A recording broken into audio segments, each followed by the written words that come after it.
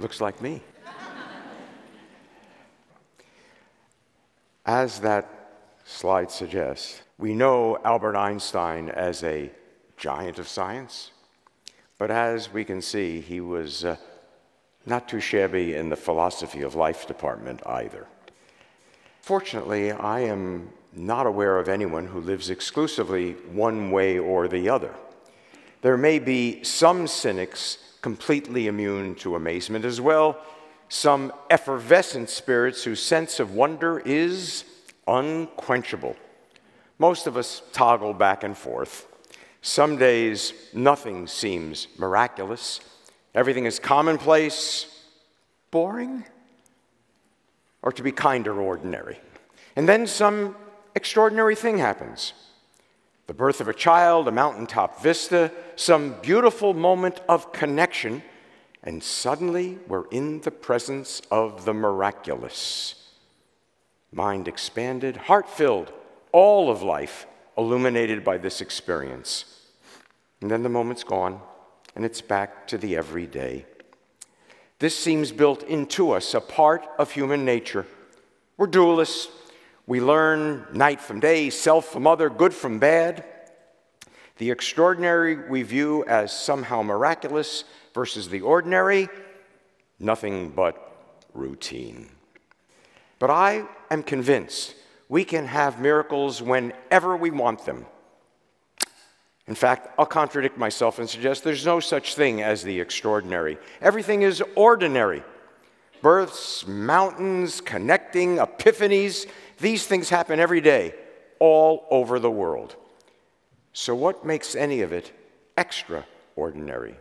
And the answer is we do.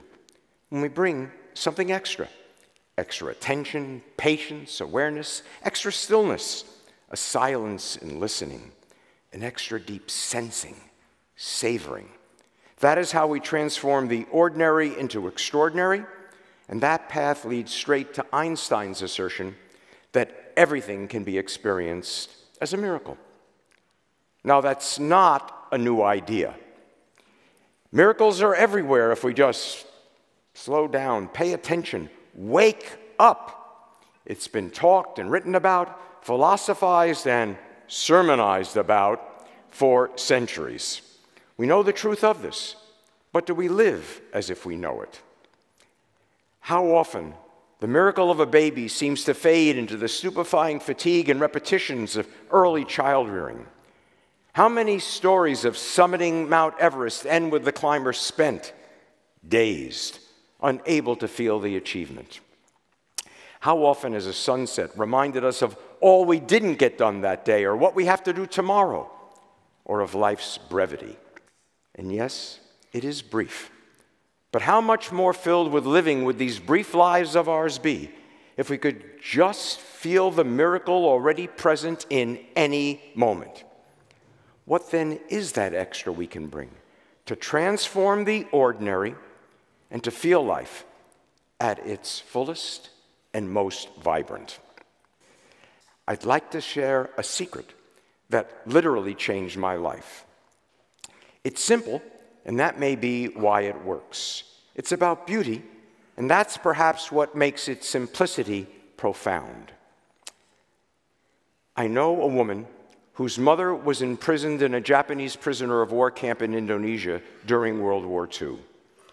Nearly 80% of her fellow inmates did not survive.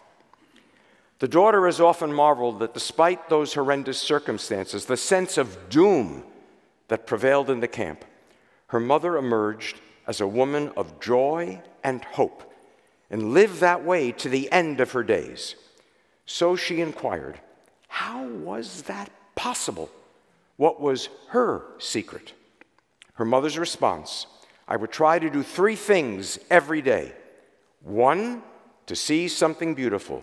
2, to hear something beautiful. 3, to say something beautiful. Despite the horror around her, she wouldn't rest until she had accomplished her goal every day of her imprisonment and every day thereafter. It's a rich formula. It's good soul work. It may even redeem a little bit of the disaster and despair around us. And we can do it today every day to see something beautiful, to hear something beautiful, to say something beautiful. And I would add one more, to do something beautiful. Now that does raise a question. How do we decide if something is beautiful or not? And part of me wants to assert about beauty that I know it when I see it. But then I remember a Supreme Court justice saying the same thing about pornography. Beauty may be to a great degree in the eye of the beholder, but isn't it to an even greater degree in the eye of the attentive? Who experiences more beauty? The person walking through the Louvre constantly looking down at a smartphone, or the person washing dishes, completely present, even to the tiny wonder, the miracle of a soap bubble? There may not be a spectacular sunset tonight, but what will there be right there for you to experience if you just take the time, look and listen closely, speak with intention and carefully chosen words, and act to infuse more beauty into a world that needs all of that from all of us?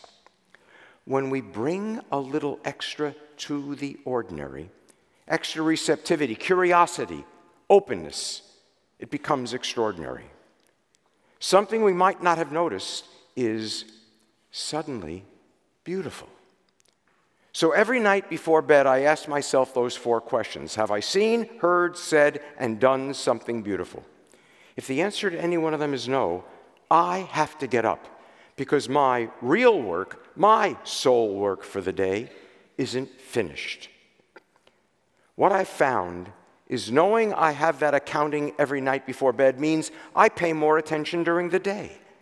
And the more attention I pay, the more the ordinary rewards me with the embrace of the magical, the miracle, the miraculous in the everyday. I'm convinced the path to wonder requires a regular routine.